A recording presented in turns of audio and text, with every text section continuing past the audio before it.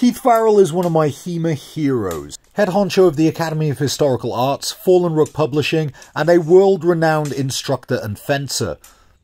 This is the second time that Keith and I have crossed swords.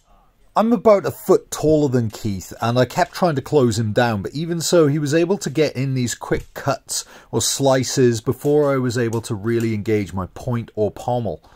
Keith really focuses in on body mechanics, and in every class of his that I've attended, I've learned something new. He judges the distance of his cuts beautifully, often landing his first intention. I think because of his extensive background in karate, it's one of the things that makes him difficult to close down. Again, you would think my being much bigger would be a massive advantage in the stretto, but on a lot of occasions... I landed his Verho on him there. On a lot of occasions, he was able to slip that grapple. Fighting Keith is hugely fun, and I always come away having learned a great deal.